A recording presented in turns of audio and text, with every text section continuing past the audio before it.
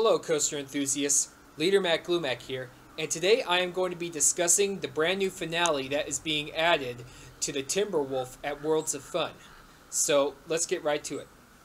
The Timberwolf was designed by Curtis Summers and was built by the Din Corporation and opened in April 1989.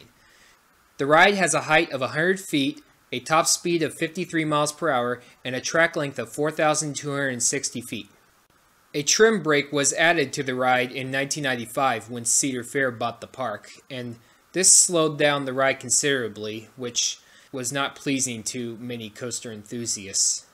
Over the years, the Timberwolf has had a reputation for being rough.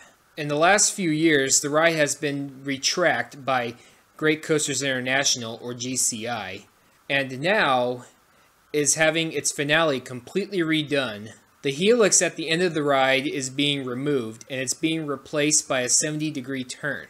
So what you're looking at here is some animated screenshots that shows the new turn that is replacing the helix. So what are my thoughts on the Timberwolf's new finale? Well, it looks pretty cool. It looks like a pretty fun turn. You're putting a little bit of GCI greatness into a ride from the Din Corporation, and these rides have been vanishing fast over the last several years, mostly due to RMC. When you think about it, with the closure of the Georgia Cyclone at Six Flags Over Georgia last year, there are now only 4 surviving coasters built by the Din Corporation, so this could be a great improvement for the ride and extend its lifespan for many more years. The downside is that the ride is going to be a little shorter now because the helix is gone. But sometimes making the ride shorter actually makes the ride better, so we'll just have to wait and see.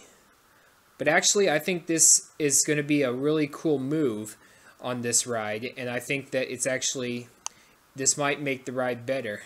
So do you think that GCI is doing the right thing to the Timberwolf by adding this turn and replacing the helix? Be sure to leave your comments below, and I will reply to as many as I can. So the new finale being added to the Timberwolf looks really good, and it looks pretty exciting. So that's going to be it for the day, enthusiasts. So be sure to like and subscribe and share, and I will be seeing you in the next video. Have a great day, enthusiasts.